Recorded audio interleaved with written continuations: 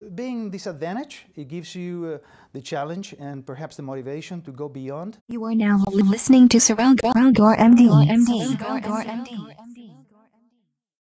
So where do we start on stents?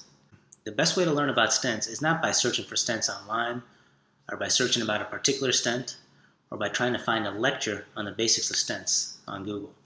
All right, I've been there and I've done that. I'll be honest, not a lot of good content out there. The best way to start is to really search for a name, okay? And that name is Dr. Julio Palmas. This is the amazing, intelligent, humble, interesting person who created stents. If you search for Julio Palmas on Google, on YouTube, or on Google Scholar, you will come to know about stents because he is the one who created them. And so I said, he's a very interesting guy. At 72, he still has a youthful look to him. He owns a vineyard in Napa Valley. He collects Porsches.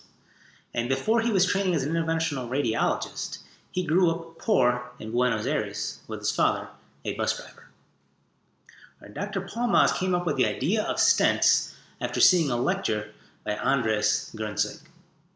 Gruentzig was the inventor of the idea of balloon angioplasty. What he said in 1968 still holds true today. Sometimes balloon angioplasty works at opening up a blood vessel, and sometimes it doesn't. And the reasons are various, but in the end, it doesn't matter. Sometimes angioplasty works, and sometimes it doesn't. Well, Dr. Palmas decided that the best way to keep a vessel open after a failed balloon angioplasty would be to create a flexible metal scaffolding that would prop the vessel open. This was his idea of a stent. He literally went home and he would tinker with metal wires and a soldering gun, and he literally invented stents in his garage.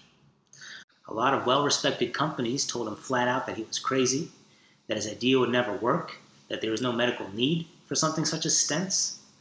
But he persevered. He got financial backing from Phil Romano, the restaurateur who created Macaroni Grill and Fuddruckers, and eventually turned stenting into the billion-dollar-a-year industry that it is today.